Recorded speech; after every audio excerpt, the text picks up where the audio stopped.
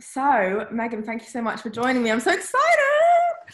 Um, Obviously, because I've been following you for a while now, and I just think that you're such an inspiration for me as like a woman. I just really enjoy just like following you and seeing you like own your shit and just be a bad bitch. So I was like, I would love to do something with you.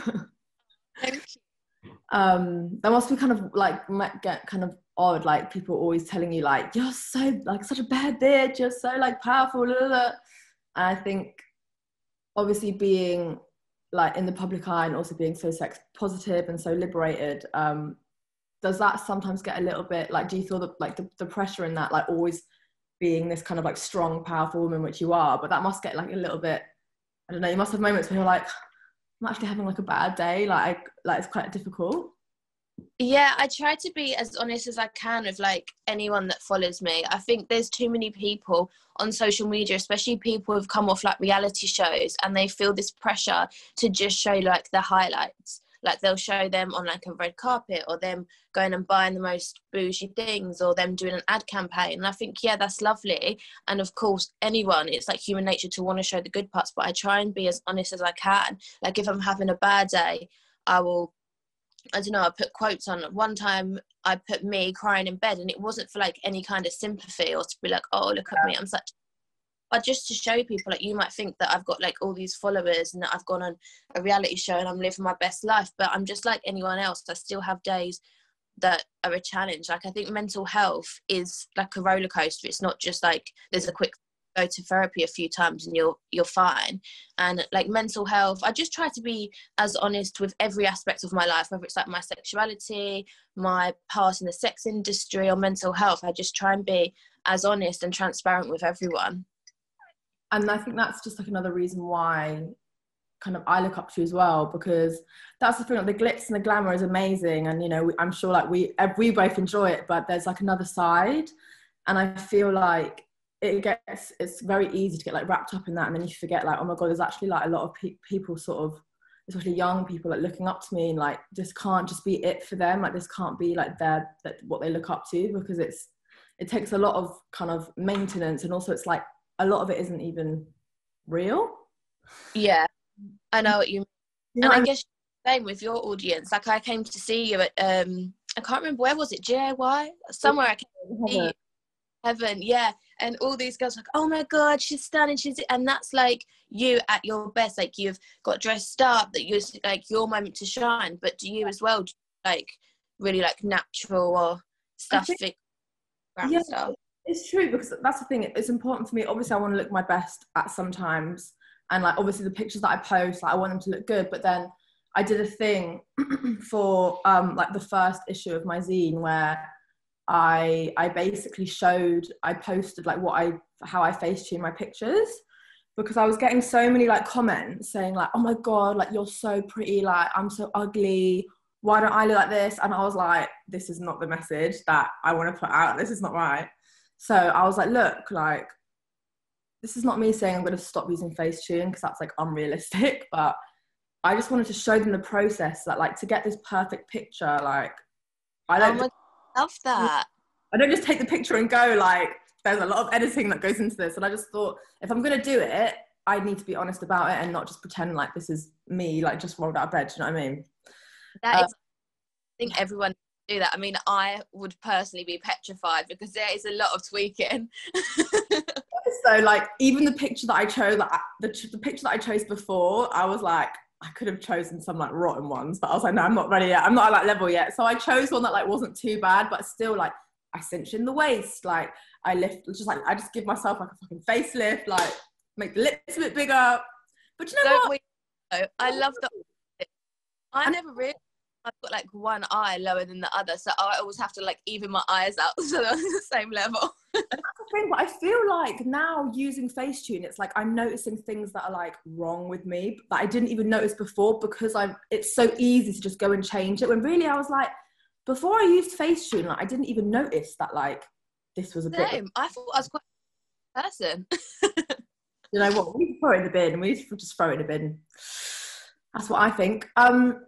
So obviously you touched on obviously like coming out of reality TV series, and there's you know, pressure to be this way and that way. And I just kind of wanted to know, just for you personally, suddenly having all of that kind of media coverage, and I know that then you got a lot of stick where it was like, oh, Megan's bisexual now, and la la la la, or she wasn't doing that in Love. And it's like, how, I mean, I guess that must have been quite intense. And it's also like, I always feel like bisexual women always have to explain why they're bi, and explain like, well, I can like men and I can like women. It doesn't mean I'm straight and just having fun. Like, this is my sexuality. This is who I am.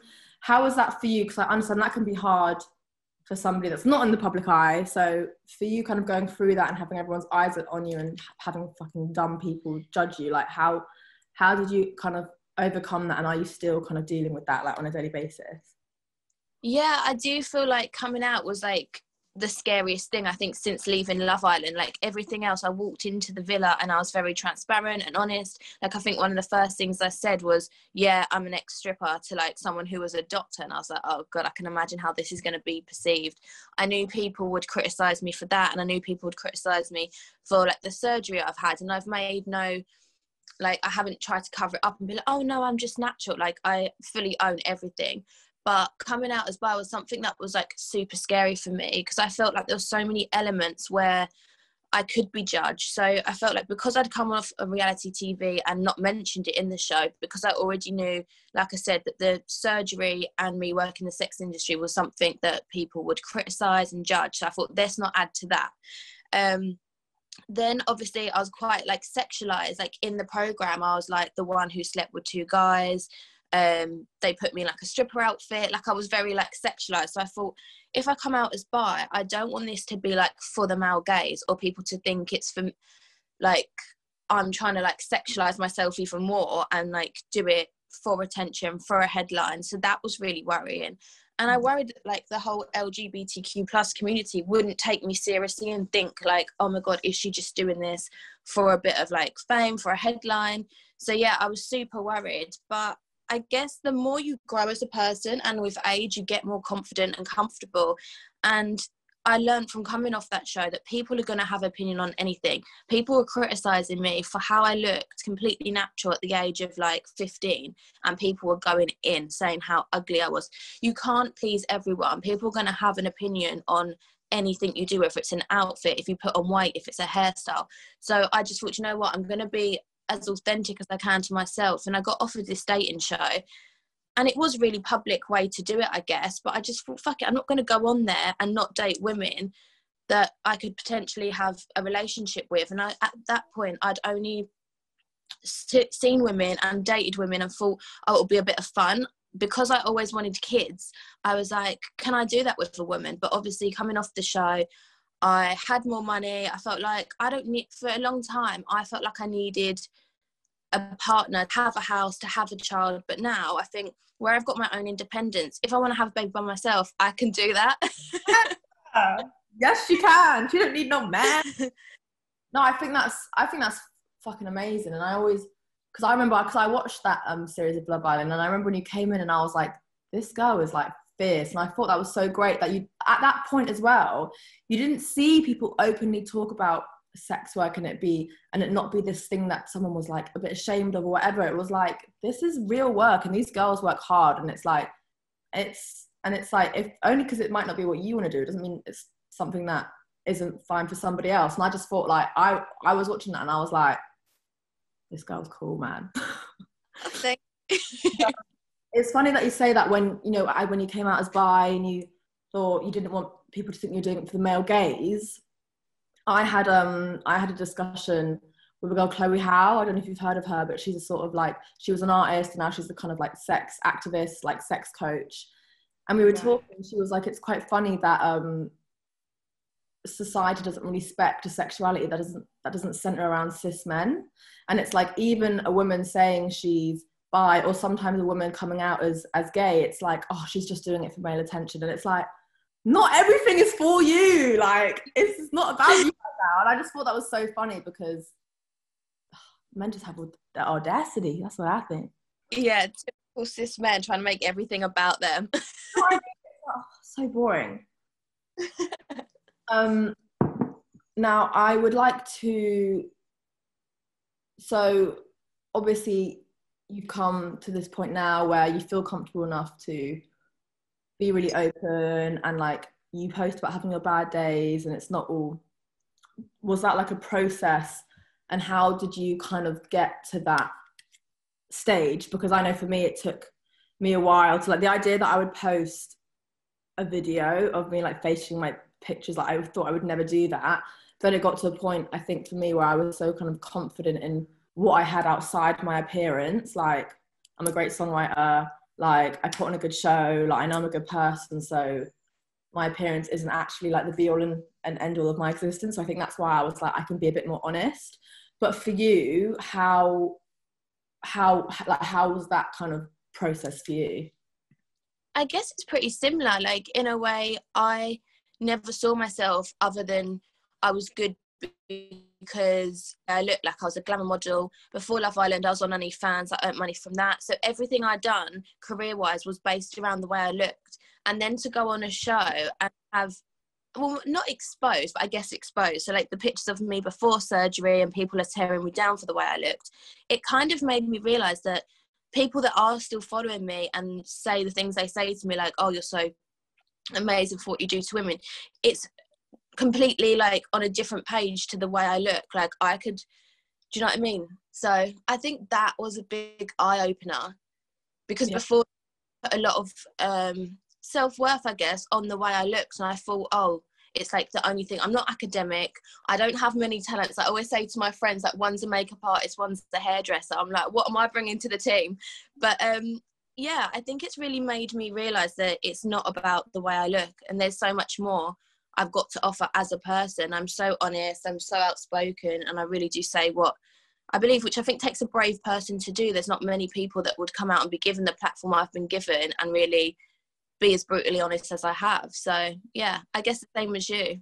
You've definitely not taken the easy route, and I think that's something that is really kind of, you know, it's something that you can't not, like, you can't not respect it, if that makes sense, because it's not, I can imagine even at my level, I'm like, oh god, like I get people sort of like judging me, and I get these like miserable old men like, you're a man hater, like you're this, you're that, like, oh, and I'm just so, you know, props to you for kind of going in like head first. And it kind of makes me feel like when if you hold yourself in a certain way, like we're both confident and like, you know, say you being a glamour model and all this, so then when certain things come out, like pictures you don't want to come out, or like things that kind of you weren't aware of that are being posted and stuff, if that makes sense, it kind of gives people the fuel where it's like, oh well, she's a glamour model, or she sings about this, so like why does she care that we're talking about this? And I think it still highlights how much like consent is such a sort of issue now, because it's like,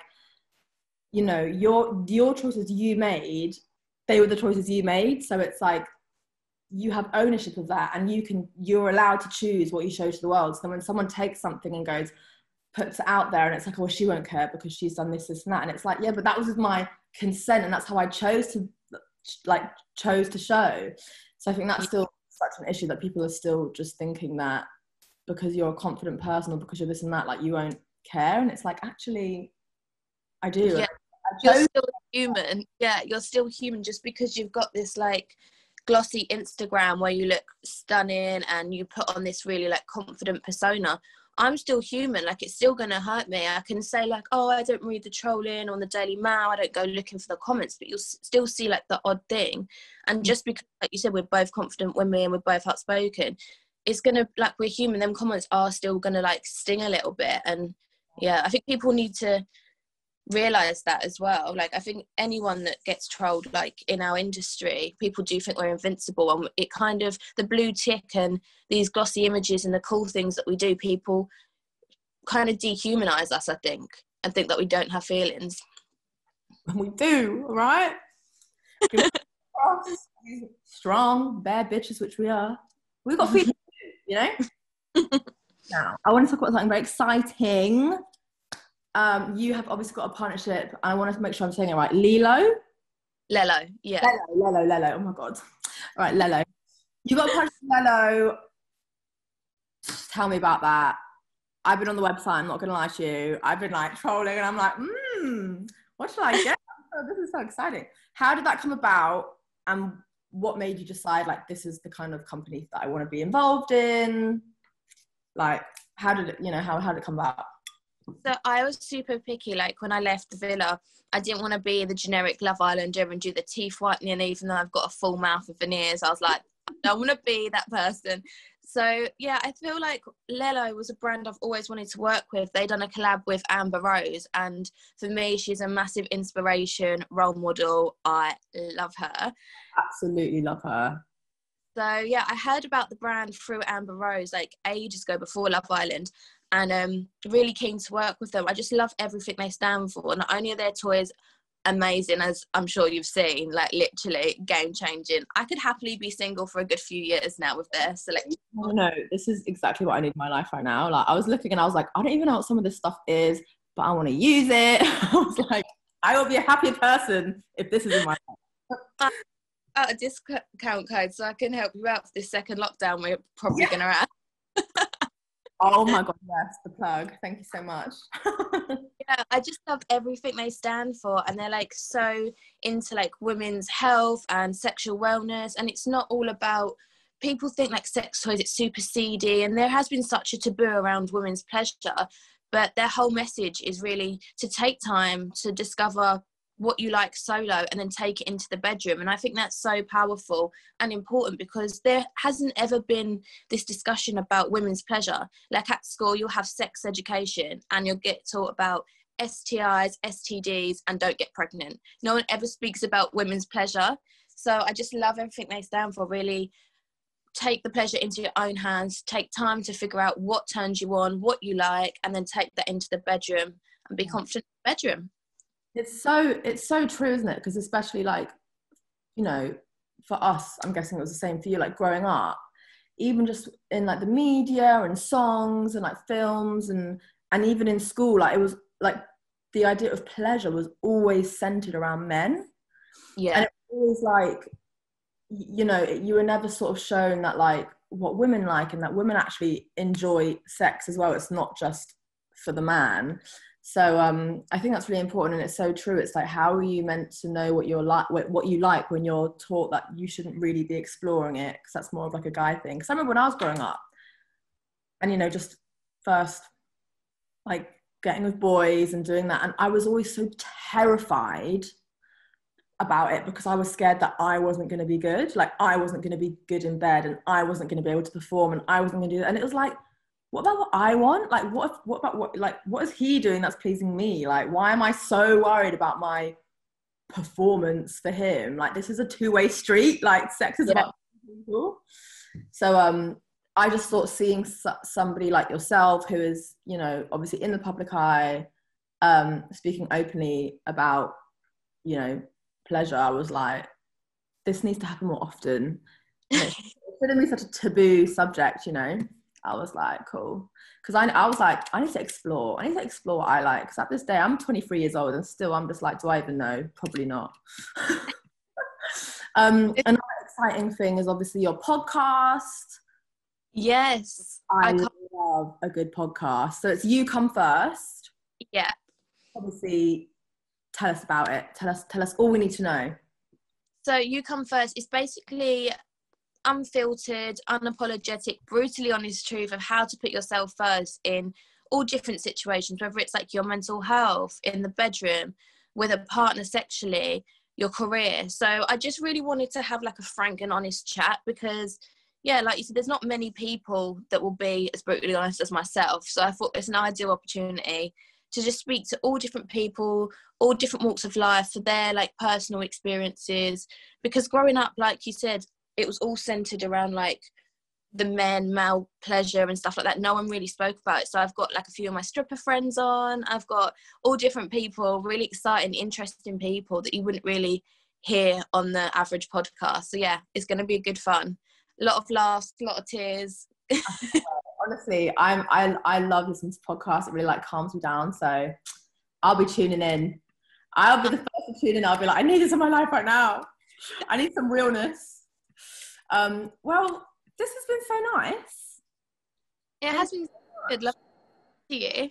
Honestly, when I messaged you, I was like, is she going to do it? Like, is she going to reply? And then when you did it, I was like, yes. So thank you. I know you've always been like a big supporter of mine, so I really appreciate that as well. Yeah. And it's just nice to have just like another, person in this world that is a supporter and is just like good vibes, like no weird shady shit. Like you're just great, and I love it. Yeah.